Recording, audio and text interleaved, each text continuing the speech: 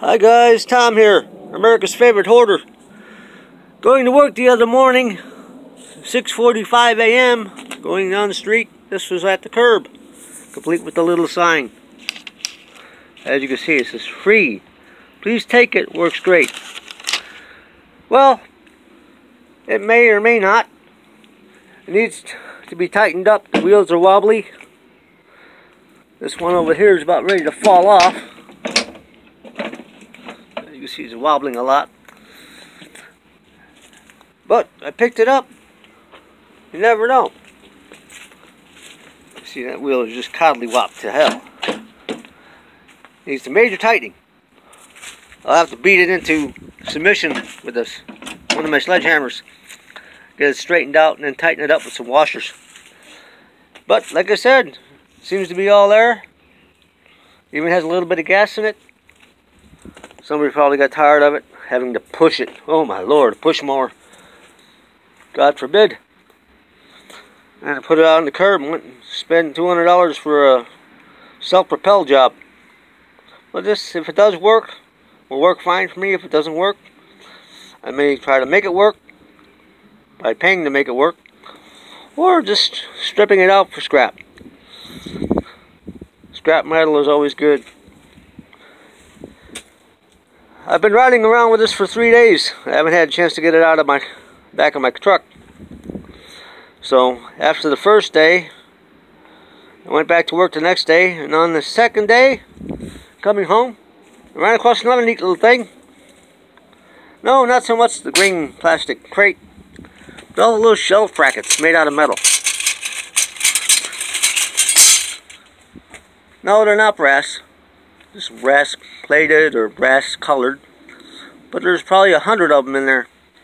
And yeah, they weigh a ton, because they are made out of metal and it's flat steel, as you can see.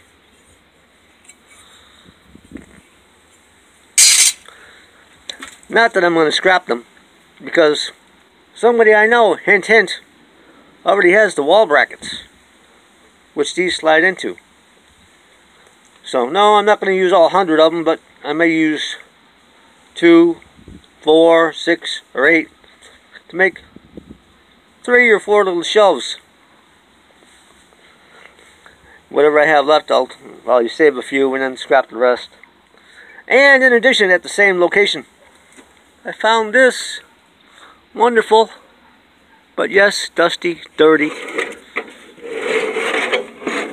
It's a CD rack. 1, 2, 3, 4, 5, 6, 7, 8.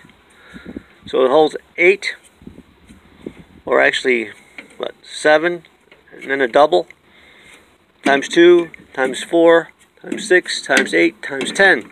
70 on this side, and turn the sucker around. You got 70 more spots for CDs and DVDs. And I do have a lot of those. Believe it or not, they seem to add up. I probably have about 200 CDs that I bought new over the years. I haven't bought very many lately because the times are changing. Everything seems to be online. But then again, when your phone goes down or an EMP hits, not that it would be any good anyway, it's nice to have your own digital media on hand, like CDs, DVDs. So I'll probably clean this up. There's nothing really wrong with it, other than dirt and dust. Put it to good use. But I just wanted to share some neat little things with the brackets, the CD holder / DVD holder, and the mower. Give me something to do the next time I have a day off to play with it. The mower, that is. That's all for now. Thanks for watching, and remember, keep on hoarding. If it doesn't work, make it work.